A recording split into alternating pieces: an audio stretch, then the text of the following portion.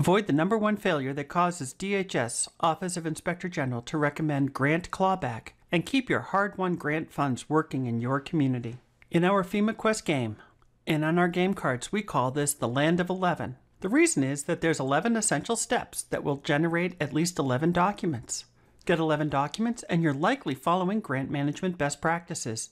In this episode, we learn how to make big purchases with grant funds. My name is Christina Moore. I'm a member of a disaster relief grant management team that built Tempest Gems to help others through this process.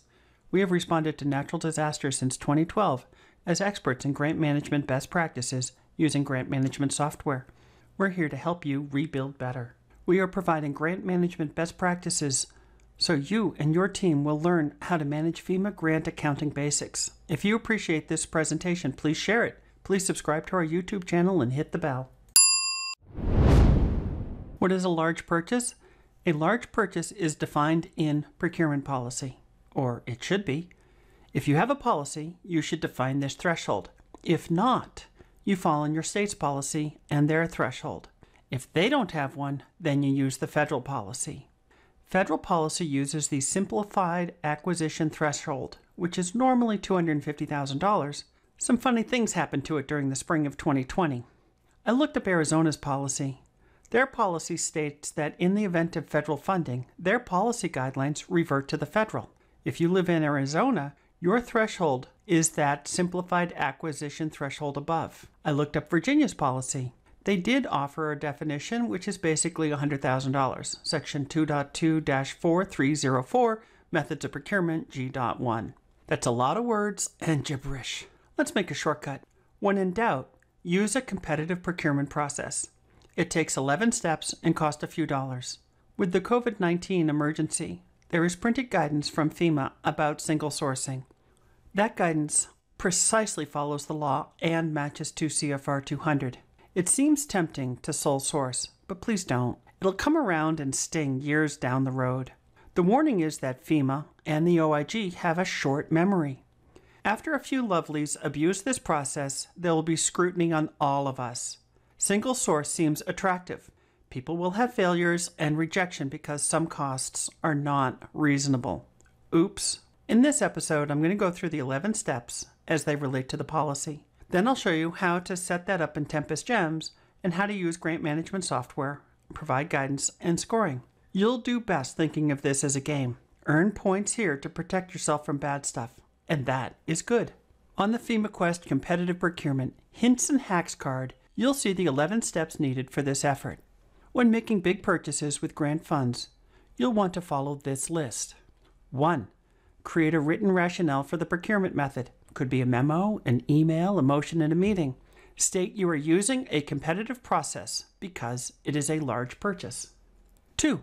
Create a bid packet with clear and complete instructions. For construction, this is a lot of work.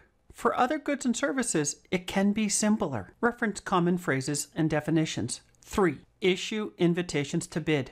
Grab a copy or a screenshot of that effort in PDF. 4. Invite disadvantaged business entities, or whatever you call them in your state. Typically, you can email a state agency to send this out for you. Grab a copy of that email in PDF. 5. Advertise publicly. Grab a copy or a screenshot in PDF. 6. Capture the proof of payment for an ad. If no paid ad, state that. In PDF, of course. 7. Hold a public meeting to open the bids.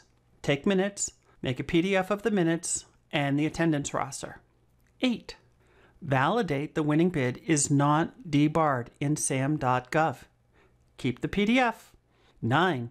Do a bid tabulation or scoring sheet. Keep them all. Make a PDF. 10.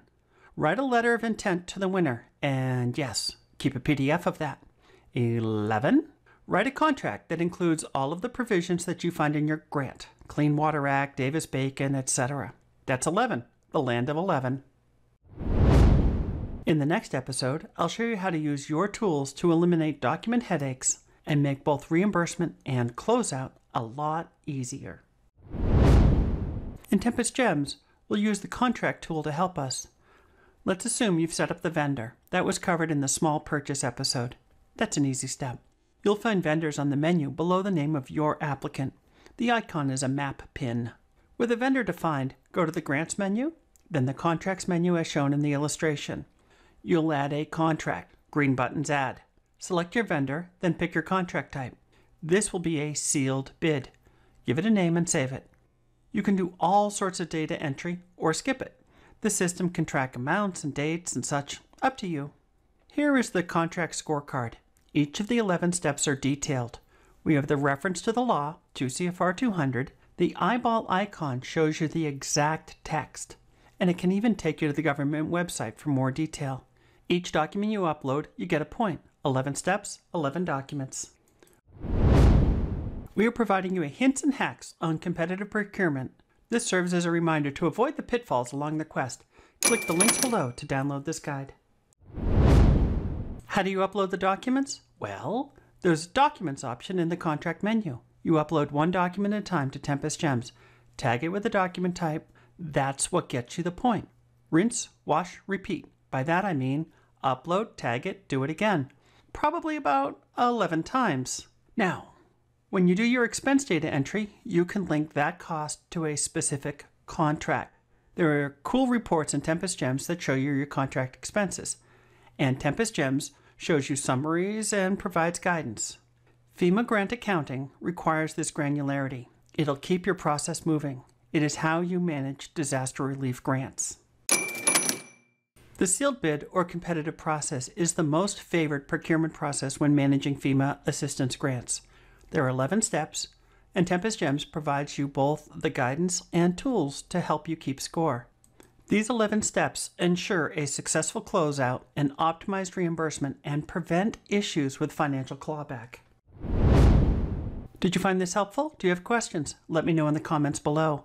Give a thumbs up if you like, subscribe, and hit the bell to be notified of upcoming episodes. There is a link for our guides below. Please share this material with colleagues, post about us and our efforts on your favorite social media platform, and don't forget to grab the large purchase guide to help you get started with the FEMA quest.